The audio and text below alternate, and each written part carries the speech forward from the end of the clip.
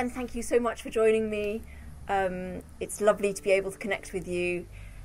As you can see, I'm in a really beautiful place. I'm actually on a Greek island, and I've been here for lockdown. And I feel very lucky to have been here, but I have to say that I was so looking forward to coming to Salisbury, to performing for you, to meet you all, and there were so many fantastic projects planned. But I'm really pleased, and thank you to Salisbury for inviting me to do this, so I can actually connect with you, at least through the magic of technology and through the internet.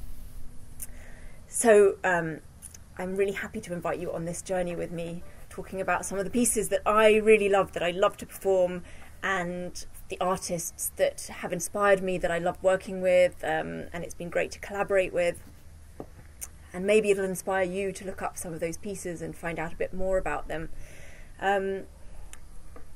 So the first piece I'm going to talk about is one that I'm sure most of you know. It's Vivaldi's Four Seasons. It's a joy for me to perform. And I grew up listening to it and I absolutely adored it. But I've learnt so much more about it since performing it and learning it. Vivaldi is such an incredibly imaginative composer, just brilliant, and his creativity just shines in this piece. Although it was written in 1726, I believe it is the first example that I know of a tone poem where he is literally describing what is happening in a scene musically. So in winter he describes the chattering teeth and stamping on the snow and snowflakes falling and warm crackling fires. But I thought for today, obviously, it's a bit more appropriate to be talking about summer. I think most of us associate summer with beautiful, balmy evenings and hot days and relaxation and less work. But Vivaldi's summer doesn't seem to have that element of release. It's quite a stressed summer. And what astounded me when I started learning this piece is I hadn't realised, when I was listening all those years ago as a little one to this piece, that he actually wrote sonnets that accompany each season. So I'm going to read the sonnet that accompanies summer.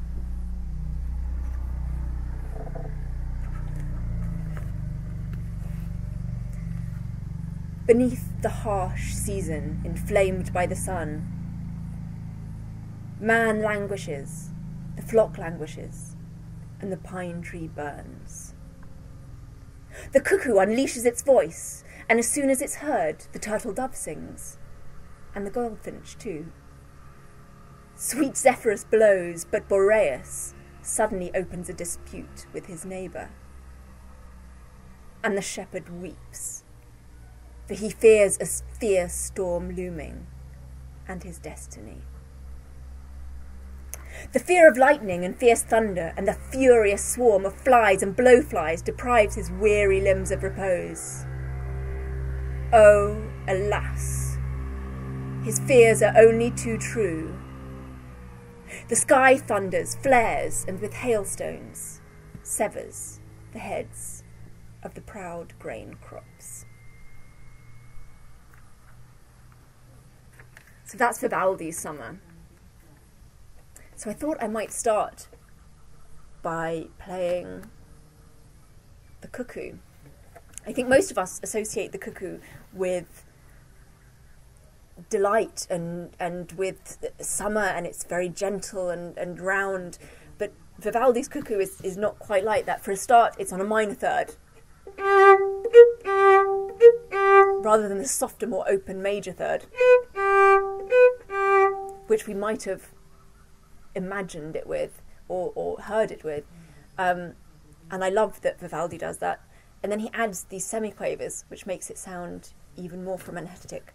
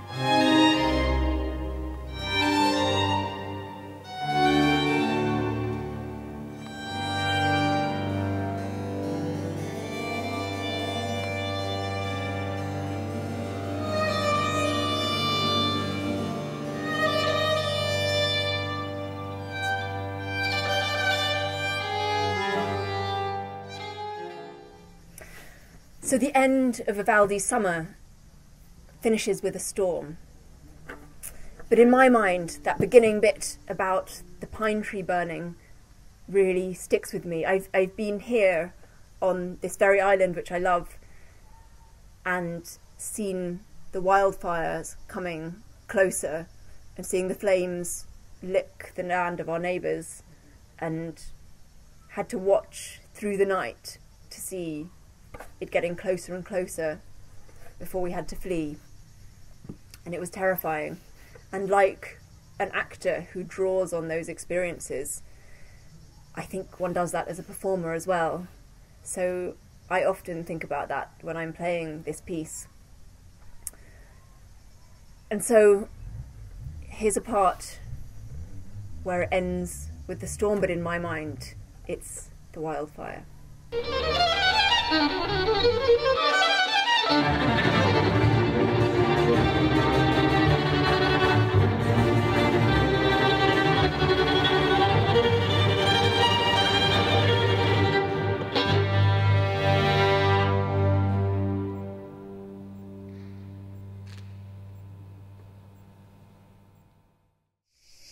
So from one fabulous piece of music about nature to another, I do perform another Four Seasons, but this one is quite different. This is actually by the Argentinian composer Astor Piazzolla, and it's called The Four Seasons of Buenos Aires.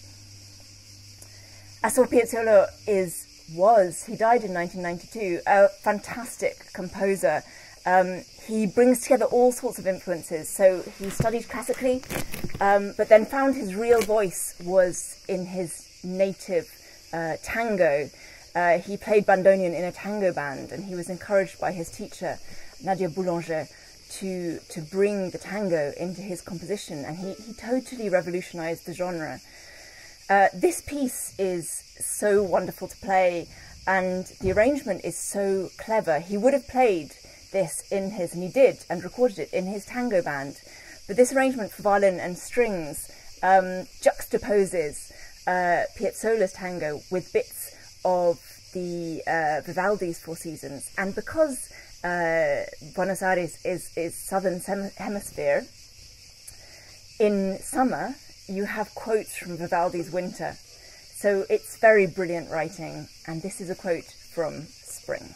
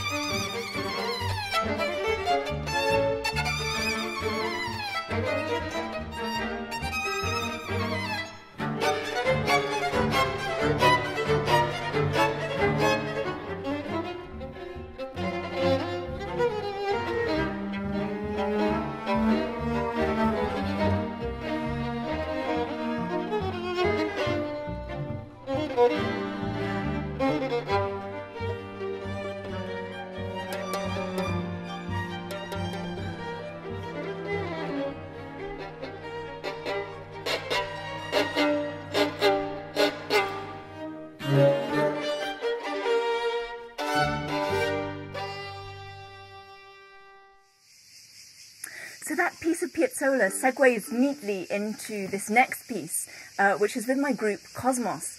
I adore playing music from all around the world. I started playing classically, and obviously I still do. But I also love different styles with their different characters and their different techniques. And I get to explore this with my group Kosmos, and with Meg, wonderful viola player, and Milos, incredible accordion player. And we get to be really creative. We write our own music, we improvise, we try and learn the styles really seriously, and then have a lot of fun with them. This is actually another piece of Piazzolla, and this was one that I had the chance to arrange for Symphony Orchestra, because we did it as an encore after a concerto that was written for us. And it's the first time I had the chance to write something for such a big palette. So our parts were arranged by the three of us, and then I orchestrated it. So This is Piazzolla's Libertango, meaning free tango. So I took that, and we took that very literally. So there are lots of sections of freedom. In fact, at the beginning, the conductor doesn't know when we're going to come in. We have to just gesture to him and hope that he understands. And he does brilliantly. And then at the end as well, there was no actual written ending. We just the three of us, Meg, Milos and I, were improvising. And it was when I showed the conductor, I think I gave him a 4 bars or something, signal that the orchestra would end. And luckily we all ended together. Anyway, it was so much fun. And I think it was also fun for the orchestra, who wasn't used to playing without having exact things, endings, for example, or without knowing exactly when they were coming in. What was written for them was exact, because I gave them all parts, but then there were some things looped, like a jazz musician might do, which was, I think that was really nice. Anyway, we had a ball, and so this is our version of Astor Piazzolla's Libertango.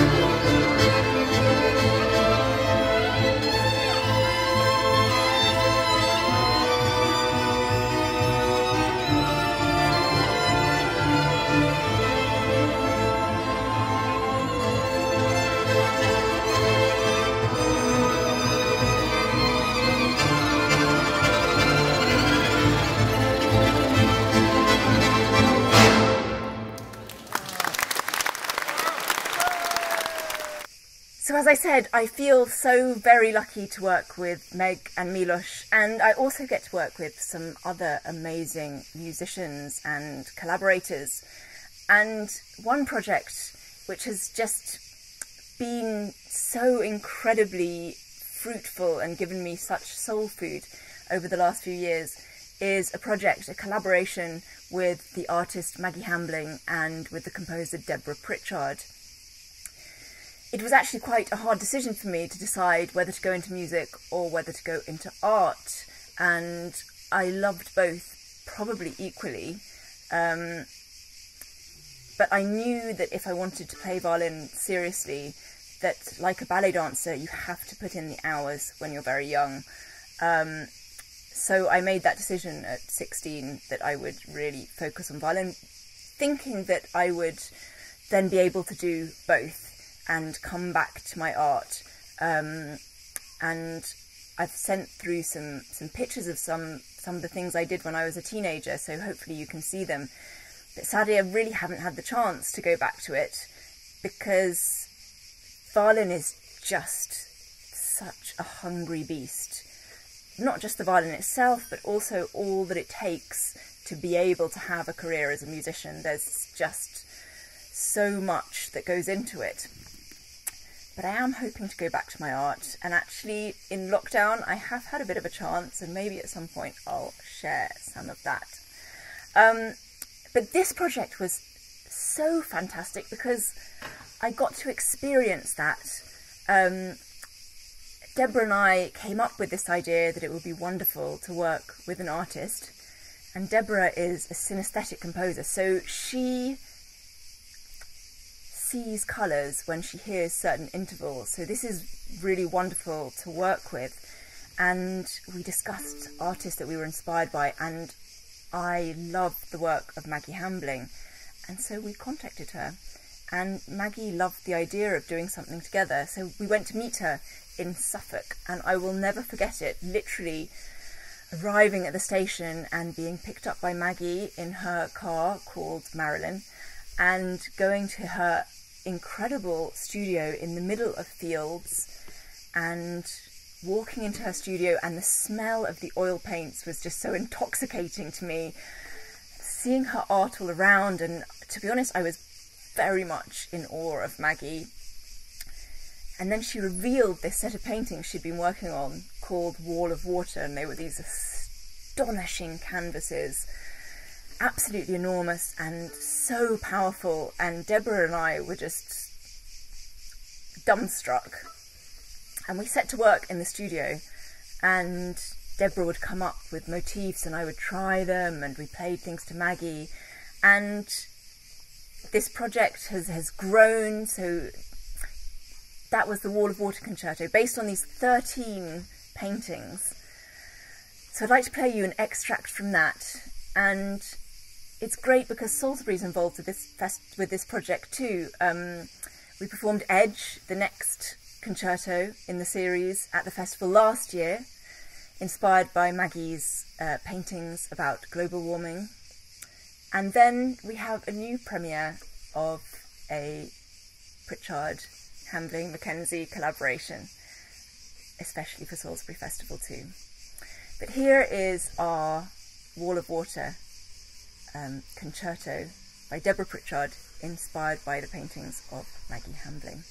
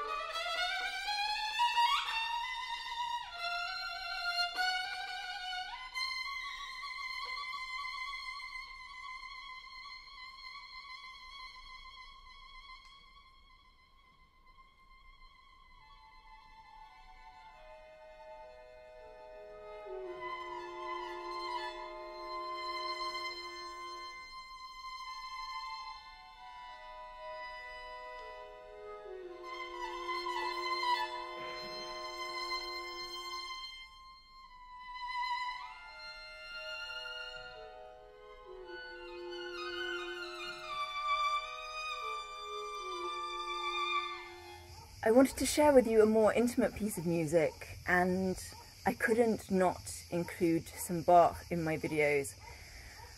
I was trying to think about what to say about Bach, and the conclusion I came to is that there are no words.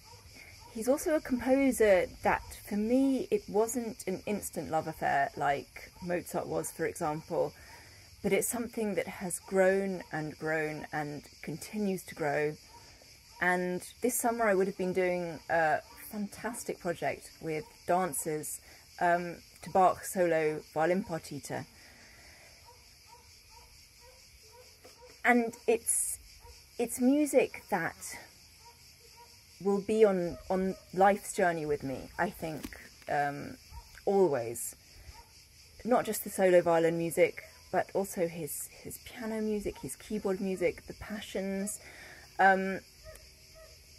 There's just so much, and it's so deep. This particular piece was actually originally a keyboard invention, and it was considered just like a technical exercise. He wrote them for his students, and it was to develop two things: to develop a cantabile style of playing, and to develop independence in both hands. But I think these pieces are so much more than mere studies. They're little gems in themselves, and I arranged them for two violins, and here I am playing Invention Number 2 with violinist Philippa Mo.